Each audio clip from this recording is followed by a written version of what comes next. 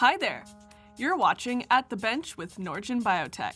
Today, we will demonstrate the step-by-step workflow for Norgine's Total RNA Purification Micro Kit, catalog number 35300. This kit offers fast and easy processing using a rapid spin column format. It allows for purification from large RNA down to microRNA, with no phenol or chloroform extractions required.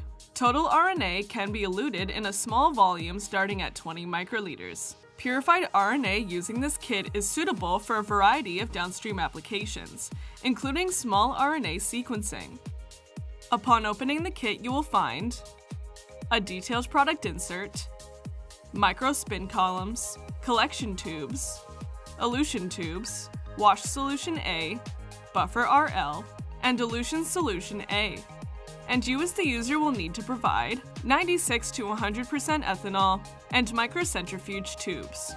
To lyse your sample, transfer cell suspension to an RNase-free tube, and centrifuge at no more than 425 G or 2000 RPM for 10 minutes to pellet cells.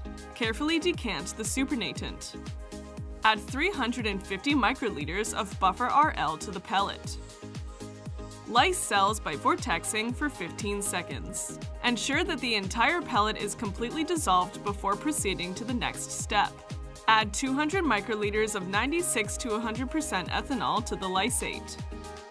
Mix by vortexing for 10 seconds. Next, bind the RNA to the column. Assemble a microspin column with one of the provided collection tubes.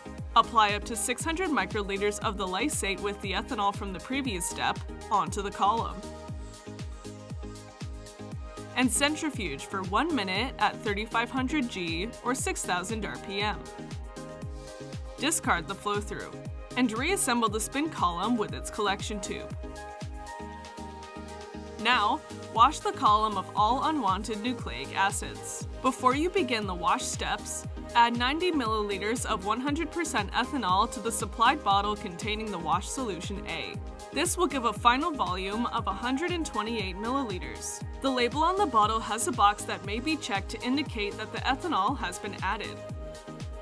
Apply 400 microliters of wash solution A to the column and centrifuge for 1 minute. Discard the flow-through and reassemble the spin column with its collection tube.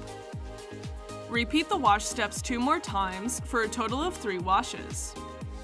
Spin the column for 2 minutes in order to thoroughly dry the resin. Discard the collection tube. Finally, we will elute the RNA. Place the column into a fresh 1.7 milliliter elution tube provided with the kit. Add 40 microliters of Elution Solution A to the column and centrifuge for 2 minutes at 425 G or 2000 RPM,